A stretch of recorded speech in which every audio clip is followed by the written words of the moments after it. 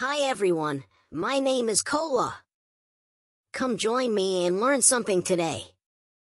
Today, we are going to learn about collective nouns. Collective nouns are special names we give to a group of people, animals, or things.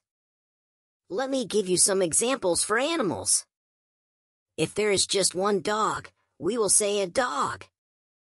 But if there are many dogs, we do not say many dogs, but a pack of dogs. That's right, when there are many dogs, we call them a pack. Another example are birds. When we see many birds, we say a flock of birds. This can be a bit confusing, so don't give up. Let's move on to the next example, fishes. This is an easy one to remember. We call a group of fish a school. That's right, when there are many fishes, we call them a school of fish. That's easy to remember, right? Let's try another one.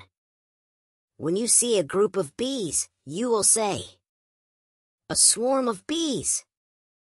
That's right, we use the word swarm for a group of bees. Okay, the final example is sheep. We call a group of sheep a flock of sheep. Can you say it together with me?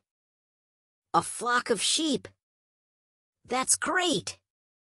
Okay, before we go, let's see if we can remember it all. First, there were the dogs. We will say, a pack of dogs. Next, a group of birds which we will call a flock of birds. Then, many fishes which we will call a school of fish. Followed by many bees, which we will say a swarm of bees.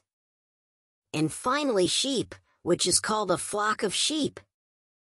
I hope this was easy for you. Well, I have to go now.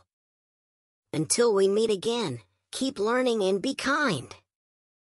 Goodbye, and see you soon.